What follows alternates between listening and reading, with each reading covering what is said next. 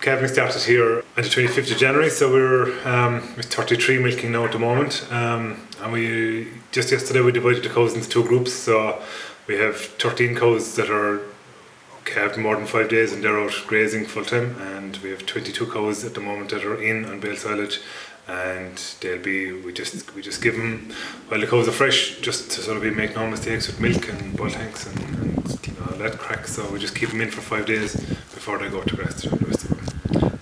Calving's going very well. We have one set of twins, so we didn't lose any so far, so good. And we have, so we're running 53 or 4% heifers I think at the moment, so it's great. Yeah, the plan is, according to the dates, to have 110 calving in February and 30 calving in March, and that's it. Then the last two cows are due to calve on the 1st of April. So at the moment we're being kept very busy calving.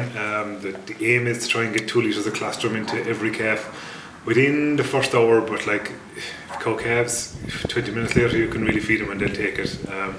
We try and get the calf to suckle the teeth to take the milk, but if we fail, we'll stomach tube them with no problems with stomach tubing, but we'd much prefer if they'd suckle the teeth. So grazing, cows are out full time 5 days after the calf. So at the moment we have one paddock grazed. We started the cows off nice and easy. There was a cover of maybe 600 or 700, just nice little pick of grass there just to get the cows used to grazing. So now that that's gone, they're after moving into a heavier cover. They're probably grazing something like 12 or 1300. Average farm cover is sitting somewhere around the 900 kgs.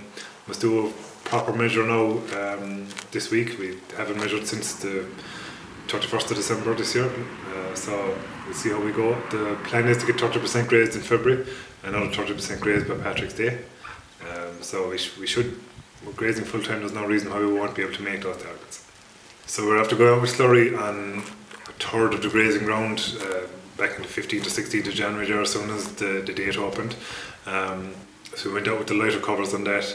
At the moment we're looking at the weather forecast, waiting for it to get a small bit milder before we'll go with urea. Depends on when that's going to happen now, but it could be a bag urea. If it's a week or 10 days time before the weather warms up a small bit, it'll be a bag urea and just get it done. We'll be hoping that we can replicate what we did last year. Really, we grew 14 tonnes of grass last year. It was up 2 tonnes on previous years, but if we can maintain that, I think we'll be happy enough. I suppose we all know the outlook for 2015 is poor enough. Maybe the tide is turning a small bit. If you look at the last 2-3 auctions that Frontier are after running, the price of milk is moving in the right direction. At the same time, we're going to have to control it as much as we can within the farm gate. We're going to keep an eye on cost best we can. We're going to do rigorous on our cost control planner this year. We're going to do it at the end of every month.